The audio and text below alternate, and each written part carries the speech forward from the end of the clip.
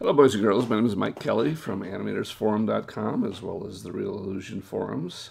I've been recovering from my surgery, so I haven't done any tutorials. And this one is actually for a friend I'm helping out, try to get her her animations together. But hopefully, it'll help other people as well. And if not, it may just give you some insight into workflows and how to do some things. Very basic stuff here. So. Her basic problem, she wants to have a crowd of people, and she wants to have them have individual kind of standing motions as they're standing there. And of course, with my tools, I would use Anima, but not everybody owns that. It's a few $100, and that's a lot more money if you don't want to spend it for the crowds. And if your crowds are modest in size, if you're only going to have 20 or 30 people, let's say, you can certainly do it in iClone without any other outside tools. If you're talking about hundreds of people, Anima is probably the only way to go, and I've showed you a number of tutorials on that. But anyway, so let's talk about this. So what her problems are, I think, are just dealing with basic motions. And so what I did was I downloaded from Mixamo. Let's see if I can go to the Mixamo site here. Let's go to Mixamo. This is a nice site for basic motions. If I were doing this myself, her actual thing, I would just go put on my motion capture suit and capture a number of motions and slice them up. But not everybody has a motion capture suit. So Mixamo is good. So what I did in here is I just typed in the word idle, since we were looking for idle motions. And then I just downloaded a lot of these idle motions. So not all of them, but like, here's a looking around one. This is not necessarily too great to use, but it's different, different. So I have a lot of different idle motions. So I think I got 10 or 20 of these things. And then we go to Exchange. It's real easy. Exchange works really well to work with the Mixamo. So if I go to like this, the dwarf idle, even though it says dwarf, it actually works well, I think, with almost any people. And you just let it automatically convert in 3D Exchange, assuming that you have the 3D Exchange, latest version of 3D Exchange 7. And this will automatically convert this to the right motion. So then you just load that in, and there it is. So now we've got this kind of this kind of guy looking at his fingernails or something, I guess. It's sort of an idle motion. So then once you've got it, you go up here to export it. And we're just going to export it without the geometry. We don't want the geometry. We just want the animation. That's all. Just leave that alone and export that. And that's all we do there. So now once we've got it exported, now we're in iClone. And I'm going to get rid of these animations for these guys. Well, actually, you know what? I'm going to leave these animations here. I'm going to bring another character in. We'll bring another person in over here. So this person's going to sit here, here. And what we want to do is have these people, and you notice I've already applied some animations to these people, so they're moving around in kind of a random way. So we want this guy to be kind of random too. So what we're going to do is we're going to go to the timeline, and I always like to have the timeline up on my screen. I have a dual monitor, so I have you can't see what's going on my other monitor, but I have the timeline, and I'm going to drag over that new animation that I just created and drop it right on this guy. And so now this animation is in here, okay?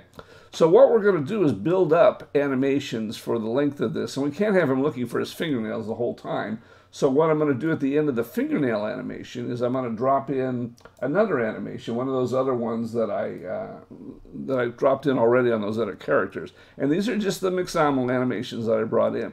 And to vary that, first of all, we have to overlap the transition. That's the transition between one animation and the other, so it blends across. So that's where we pull that transition across. And then the other thing we want to do with the speed selected, notice we've got two things. We have speed and we have loop. With speed selected, we can adjust the speed of that animation. We can make it slower or faster. And so by doing that, it kind of varies the animation so they won't all look the same. So when the people are all moving together, they won't be moving in concert together. So now we have these different animations. So that's basically what we're going to do is we build up with this group of animations to have people look like a crowd. So that's essentially all there is to it. It isn't really complicated. It's not rocket science. You just drop these animations on the timeline. And we'll do one more just so you can see how this works. I only have those 3 animations, so I haven't created anything more than just those 3. But I did download from Mixamo, I don't know, like 15 of them. They're all free, so I downloaded 15 you can create an unlimited number of animations. But I'm just using those three. We can get enough variation here. So I'm going to drag over this breathing one to this first one. And that's the same one this guy has. Notice the arms are the same. But I'm going to adjust, again, the speed of this. So I can adjust the speed and make it a lot faster or slower by dragging it in and out. This one I'm going to drag out. Actually, I think I'm going to drag it out really long here. First, I'm going to break this here. Let's break this here. Break it here. And then we'll get rid of this section of it. And then I'm going to drag out this one. So now we've got this very long section of this guy moving here. So you can see he's kind of swaying. Notice how he's but see, he's going off. So he's not in unison with this guy here. So that's how you can break it up and make things different that way. The other thing you can do, of course, is you can also modify the actual motion itself.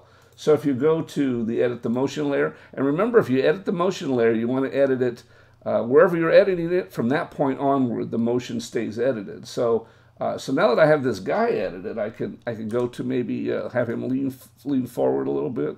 Actually, I'll have him lean to one side. There we go. Bends his leg a little bit like that. So now, as he bends his leg through there, notice how he keeps that motion. So that's adjusted that motion separately. And you could do the same thing on his arm. You could have his arm come in, a little bit downward, maybe up here. I don't know what kind of arm motions you want to have here. Let me go to the elbow here and bring his arm over. So maybe he's got his arm in front like that. So now you've modified that motion. So if you can do that for all of them, you can change it. You might want to have his head look, this guy's head look down or something like that. So by doing that, over however many you have, 20 or 30, you can get a lot of different variations for things. So he's not acting in unison with this guy, and by editing the individual motions, you've got some sort of he'll turn his head down in a moment because there we go. So he turned his head down. So that's a way of getting a little bit of variety for a lot of individual motions. The other thing she was asking about is where the expressions are. So again, we're editing that character, so we're going to go into Face Puppet or Face Key. Key is where you actually create the expression. So we can make this guy happy. You can see him; he's happy now up there. You put in different expressions. You can also individualize the things here. So starting there, so maybe we'll go off and make him fearful here to begin with. So now he's fearful, and then he gets happy. So that sort of thing. So that's where you get the keys for that, and then you can modify the individual muscle groups and all kinds of stuff. So that's where you would do that, is in the Face Key. Face Puppeting is actually doing it in real time, which I never do, but then again. So that's big. Hopefully that helps to get a crowd of motions. Like I say, I would do it with motion capture and split up those motions, but using the Mixamo motions, you can get a lot of variety here. I was able to download 15, 20 of them that'll all work. And then just by combining them and putting them in, you can get a lot of different crowds. So hopefully that helps, boys and girls, and we'll see you on the forums.